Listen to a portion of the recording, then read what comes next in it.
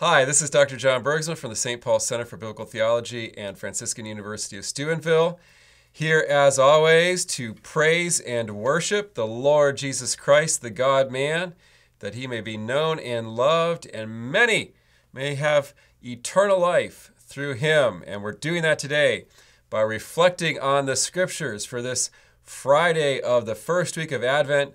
I don't know if you're like me, but the joy, the rush, the excitement of Advent is still fresh, beginning the church year all over and preparing to relive the events of our Lord's life, starting at the very beginning, even before the beginning, back in the predictions of his coming, the predictions of his birth. And that's why we're reading the prophet Isaiah in the first reading today. Isaiah is remembered as the quintessential prophet of the coming of the Messiah and of the end times.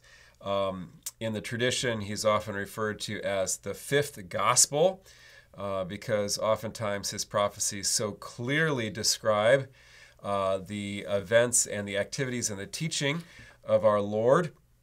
And so it's very traditional to, again, read through and meditate on the book of Isaiah during the season of Advent. And so we're in Isaiah 29, 17 through 24 for today's Mass.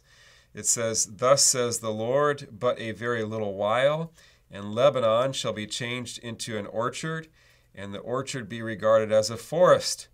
On that day the deaf shall hear the words of a book, and out of gloom and darkness the eyes of the blind shall see. The lowly will ever find joy in the Lord, and the poor will rejoice in the Holy One of Israel." And I'm not going to read the whole reading, but I'll drop down to the end. It says, "They shall keep my name holy. They shall reverence the Holy One of Jacob, and be in awe of the God of Israel. Those who err in spirit shall acquire understanding, and those who find fault shall receive instruction." Well, in this reading, we have another example of a recurring theme in the prophet Isaiah, which is the healing of the blind and the deaf and the mute and the lame in this coming age, these latter days of glory when God will visit his people. And of course, we see that manifested in the earthly ministry of our Lord. Now, the interesting thing about this that struck me a number of years ago is when you look through the prophet Isaiah, for the first part of his book, he criticizes the people of Judea and Jerusalem strongly, but he criticizes them for their sins and for falling away from God and from not hearkening to God's word, for not reading God's word and not hearing God's word.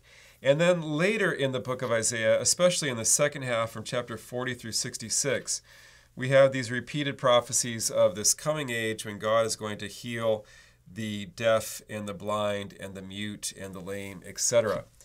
You know what? Isaiah never criticized the people of Judea and Jerusalem for having too many physically challenged persons among them. That was never the problem that Isaiah identified in the early part of his book. So if that is not the problem, why would the physical healing of physically challenged persons in the remainder of his book be the answer to Israel's problem that he has identified in the early chapters of his book? I suggest to you that Isaiah never intended these prophecies about the healing of the blind, the deaf, and the mute to be interpreted primarily in a physical sense. When Isaiah talks about the blind, he's talking about his contemporaries who don't read the Word of God and can't see the signs of the times. When Isaiah talks about the deaf, he's talking about his contemporaries who don't hearken to the words of the true prophets, including his own words, the words of Isaiah, as we know from the famous passage in Isaiah 6, talking about make the ears of these people heavy and make their eyes darkened, that they may not hear and repent, in that famous passage. And our Lord quotes that in Matthew 13, by the way, to explain why he teaches in parables. But my point is this: these descriptions of healing in the wonderful coming age are meant by the prophet Isaiah primarily metaphorically for a great spiritual awakening among the people of Israel. But because we are so spiritually blind and deaf that we don't get the point unless we see things physically before our eyes, our Lord condescends to our weak nature, and in his earthly ministry, he literally and physically performs these metaphorical healings that Isaiah speaks of, so that we can get the point, like, duh, he's actually fulfilling the prophet Isaiah. Ding, light bulb. Okay, he condescends to our foolishness and does it before our eyes so that we realize that he is fulfilling the prophet Isaiah. But our Lord knows that Isaiah's primary meaning was spiritual. And so these signs of his healing point to a spiritual change, a spiritual healing of our souls. So let's look at the gospel reading. Jesus passed by, 2 blind men followed him, crying out, "Son of David, have pity on us." When he entered the house, the blind men approached him, and Jesus said to them, "Do you believe that I can do this?" "Yes, Lord," they said to him. Then he touched their eyes and said, "Let it be done for you according to your faith." And their eyes were opened, and Jesus warned them sternly, "See that no one knows about this," but they went and spread the word of him throughout all the land. All right, so these men have a physical actualization of the prophecy of Isaiah, talking about how out of gloom and darkness the eyes of the blind shall see in Isaiah 29. But our Lord's great signs in his earthly ministry point toward the sacraments. Okay, and this healing of blindness miracle points to a couple, at least, of the sacraments in particular. There is, for example, a sacrament that we call the sacrament of enlightenment, because it gives spiritual light to us and it brings us out of spiritual darkness. That's the sacrament of baptism. Baptism is where our spiritual blindness is removed and we are given the gift of the light of the Holy Spirit and given the gift of spiritual perception so we can see reality for what it really is. So every time a baptism is celebrated, it's a kind of fulfillment of the meaning of these healing of blindness miracles that our Lord performs so often in fulfillment of the prophecies of Isaiah. But baptism is greater than that, because baptism is the spiritual transformation that Isaiah was really getting at in his prophecies.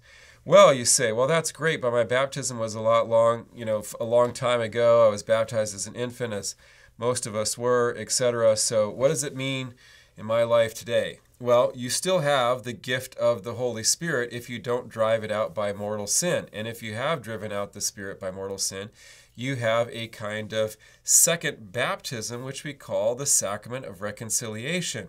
When we go to confession, we are being healed. When we go to confession, our blindness is being removed and our spiritual sight is being restored.